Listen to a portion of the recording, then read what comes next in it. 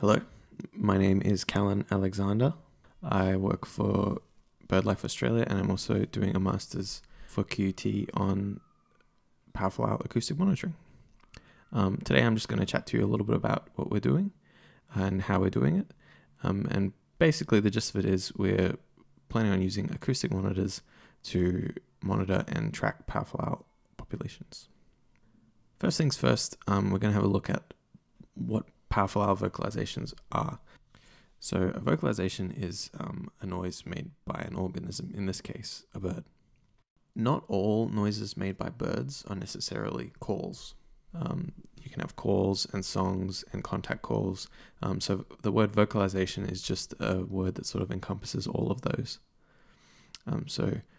Sometimes, typically, people will just refer to noises that birds make as calls, and that's fine. I'll do that as well, but the correct term is vocalization. So you would have heard some powerful owl vocalizations in the earlier workshops. The male is much deeper. The females are a higher pitch, and then the fledglings actually sound completely different. They're very noisy, they're whiny, they're a bit more screechy. That's sort of a high-pitched trilling sound rather than the typical more owl-like vocalizations made by the adults. What I'm going to play for you now is a call that I heard the other night, and it's one that I hadn't actually heard before. You might have to turn your volume up a little bit to hear it. There's some frogs going off in the background, but that call in the forefront is actually a female powerful owl.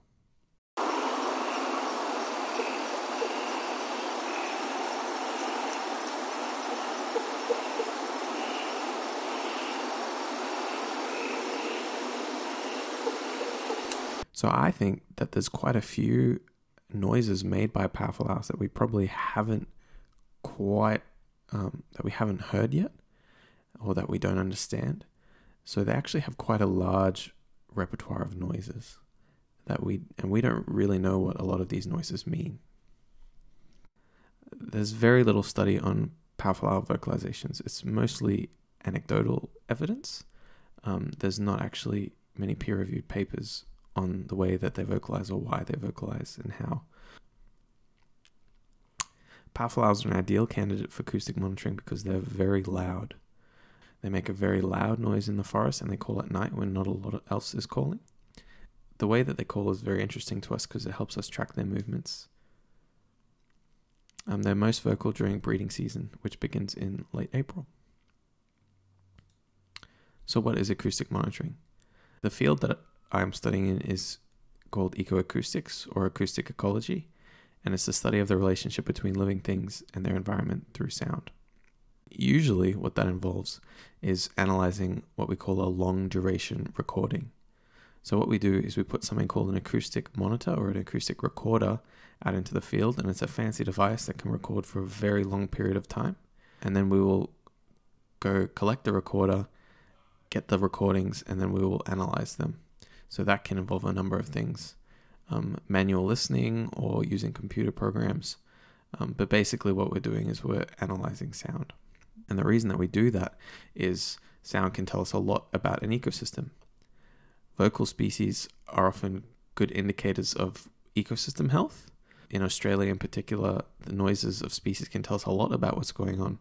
If you hear lots of noisy miners, that can indicate sort of not the best habitat in some cases, often very urbanized. Usually means there's been some sort of damage. Insects, if you hear lots of insects, that tells you that insect breeding is good. If you don't hear so many insects, maybe not so many insects around, which could mean less of other species. Bats are interesting because they're pollinators. You can hear rainfall correlations. If you hear lots of frogs, you'll probably only hear them when it's been raining. Cane toads are things that we can hear, and that tells us a lot about what's going on. So there's a lot you can tell about an ecosystem through the sound that you hear. Why do we use acoustic monitoring for powerful owls? So powerful owls are a very cryptic species. So they have very, very low detection rates when you're just going out for a walk. They can inhabit huge home ranges in some cases, so you might just not be walking in the same time and same place where the owls are. So it can be very difficult to survey them on foot. owls are often an indicator or umbrella species. So if you have an owl, they're an apex predator. So it sort of tells you that there's lots of prey around. Powerful owls in particular, they rely on hollows. So if there's a powerful owl in an area, it means that there's old trees where there are hollows, and it means there's lots of possums usually. Acoustic monitoring is also good because it's completely non-invasive. We don't have to disturb the owl at all. And even just going for a walk consistently through a habitat, that's slightly invasive. So putting a monitor in is completely non-invasive. It's also a useful tool in remote areas that are difficult to survey. So if it's an area that's hard to survey on foot, you can just go out there once, put a monitor, leave it for a few months, and then come back. Acoustic monitoring is also a good tool to access private land.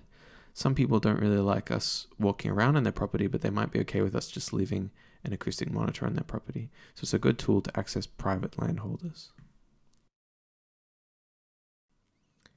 So one of the biggest problems associated with acoustic monitoring is just the sheer amount of data. So let's say you have 50 acoustic monitors and you leave them out for a few months at a time, and then you bring them back, then it's pretty much impossible for someone to actually go and listen to all of that data. It's not really feasible. So what we need a means of processing that data without having to physically sit for a year straight and listen. So that's where something called an acoustic recognizer comes into play. Yes, it's a piece of software that is able to sort of process the data and hopefully, if it works, pick up particular bird calls within that data. And the platform that we use to do that at QUT is the EcoSounds website. And you can actually go on there and you can tag calls if you know about bird calls. And also there's some really good citizen science projects. I've included the link there where you can go and help out with identifying owls and bushstone curlews. So I just want to quickly go over false color spectrograms. So false color spectrograms are something that's developed by Michael Towsey. And what it does is it gives us a way to visualize these extremely long duration recordings. So like I said before, when you're dealing with loads of data, you need a way to be able to get through it quickly. False color spectrograms sort of give you a very quick visual look at what's going on in the data. And they do that by combining acoustic indices. So acoustic indices are basically, they're a way of mathematically looking at your data, and they can tell us certain things like if it's windy or rainy or how much activity there is. False color spectrograms, they're just a visual example of that. So you can sort of see what's going on in certain frequencies. You can see insects, you can see when there's road noise, you can see when there's wind. So they're very useful tools for just being able to quickly look at, say, a 24-hour period and see how much activity there is in certain bandwidths. And you can download software for free to look at your own recordings if you would like. I've included the link there. So the research questions for this project, what do we actually want to know? We want to know if we can use automated species recognition to determine breeding success of the powerful owl. So because the adults and the juveniles have different calls, we want to see if we can actually detect if they're breeding just by listening to our recordings. And we like to use acoustic recognizers to do that, so we don't have to sit through those hundreds of hours of recordings. We also want to know how effective it is. So we want to know, is it worth spending time on acoustic monitoring compared to our traditional surveys, so spotlighting. So we'll sort of look at the two and see which is more effective. We'd also just like to know a little bit more about powerful owl calls, how far they travel, how we should place our acoustic recognizers. If we can find new calls that tell us exactly when they're breeding, that would also be really useful. And we're hoping that those false color spectrograms will be a good way to just quickly have a look at our data and hopefully tell us if there are powerful owls there or not. So our methods, we're going to place the recorders, and we're going to monitor the areas that we are placing them. We're going to develop some false color spectrograms. Then I am going to have to manually go through a lot of the recordings and find owls myself, just because the recognizers usually need some sort of training. So you have to find real calls and then train the recognizer on those real calls. So I am going to have to listen to lots of owl calls. We're going to try build a recognizer then, and we'll probably also go out into the field and record some owls up close, just and try and get a good idea of when they're calling, how they're calling. Then we test, we see how well our recognizer is working, and then eventually we will spread out monitors all across Southeast Queensland and monitor areas where we don't know if there's owls. So for now, we're just going to monitor areas where there are owls and see how well our monitoring works. But eventually, we'd like to put these monitors out in areas where we don't know and hopefully use the monitors to tell us if there are owls there or not. So there are a few challenges associated with this project. The first of which is that powerful owls have extremely highly variable territory sizes. They can exist in really small areas or really big areas, and some of them move around a lot, and some of them don't move around much at all. So that makes placing our monitors a little bit tricky. We need to figure out where to put them, and that's quite difficult when their ranges are quite variable. They also tend to change their nesting and roosting trees. You can go to an owl and it'll be roosting somewhere one day, and you can go back to the same spot the next day and it won't be there. So that makes putting a recorder tricky. And with their nesting hollows, they don't use the same one every year. They tend to switch it up a little bit. Wind and road noise are a big problem for acoustic monitoring. You can combat wind noise by using those false color spectrograms that I spoke about earlier and just focusing on days where it's not windy.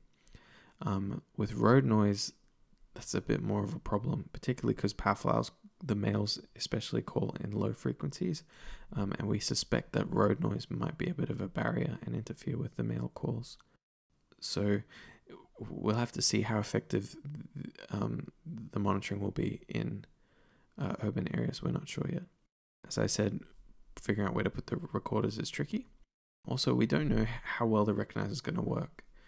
If we can get a high success rate, that's great, but if we can build a recognizer that only detects owls 30% of the time, maybe that's not so great. We're not quite sure how well the acoustic monitors that we're going to be using for this project are going to work yet. We'll sort of have to figure out what their limitations are. Finally, how can you help?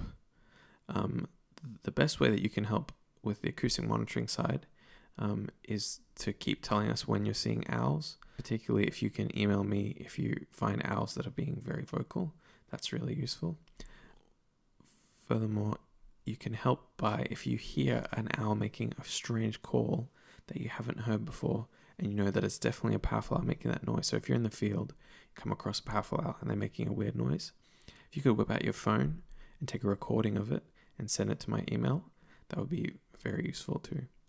And finally, eventually we will also be getting volunteers to help us placing the monitors and collecting them. So you can help out in that way too. That's all from me. Thank you very much.